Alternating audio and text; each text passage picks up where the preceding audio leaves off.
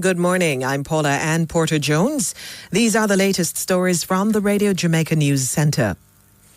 Democrat Joe Biden is pushing closer to the 270 electoral college votes needed to carry the White House, securing victories in the blue wall battlegrounds of Wisconsin and Michigan and narrowing President Donald Trump's path.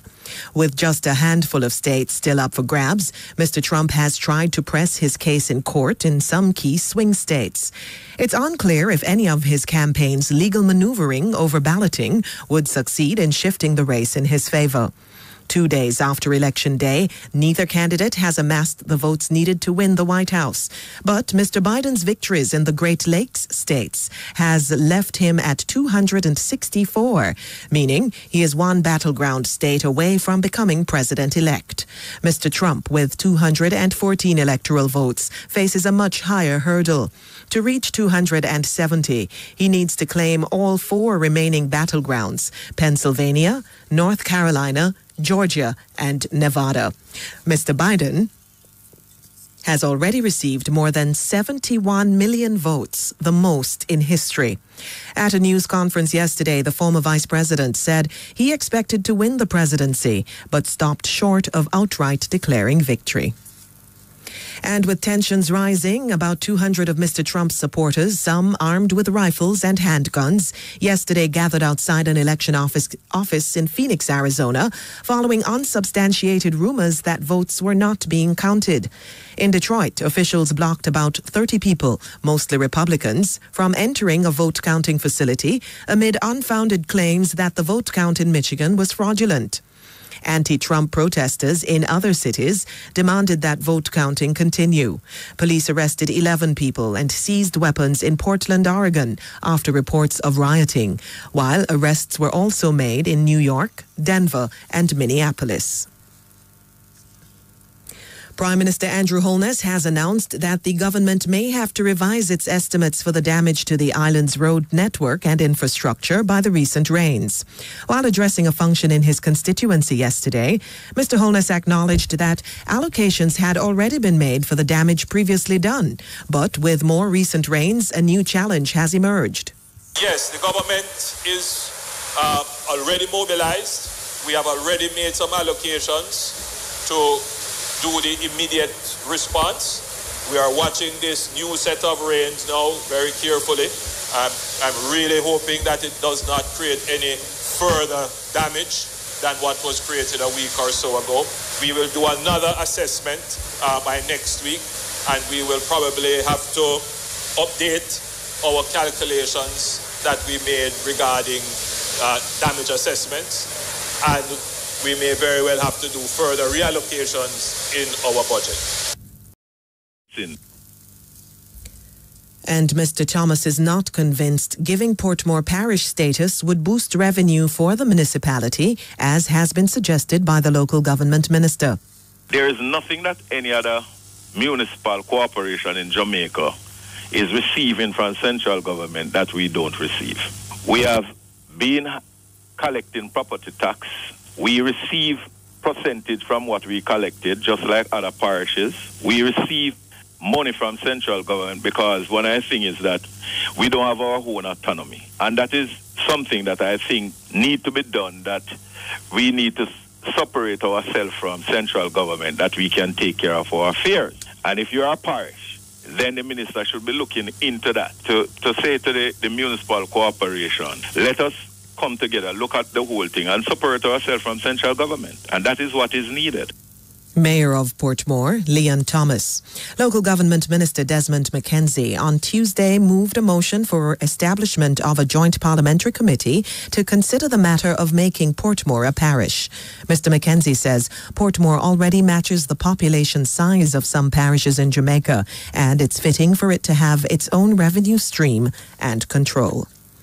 In the meantime, Mr. Thomas says there must be consultation within Portmore on it becoming a parish. We have some very strong groups in Portmore, and we don't hear anything, because this is news to me when I heard that the minister tabled this in Parliament. So we are waiting to hear from him, and we also waiting to put our views forward, because you cannot declare Portmore as a parish and we lack of several of these infrastructure development to make it to be a parish. Mayor of Portmore, Leon Thomas. Devon All-Age School in Manchester, as well as Chalky Hill All-Age and Moneague Primary and Junior High in St. Anne, have been added to the list of schools that will participate in the 2-week face-to-face classes pilot program. They replace Troy High and Albertown High in Trelawney, as well as Tranquility Primary and Infant School in Portland, which have withdrawn from the program. A news release from the Education Ministry yesterday said, following Tuesday's consultation with principals, it approached 3 other schools to be part of the pilot program. The ministry says the other 14 schools which were initially selected have indicated they will be ready for the commencement of the pilot on Monday.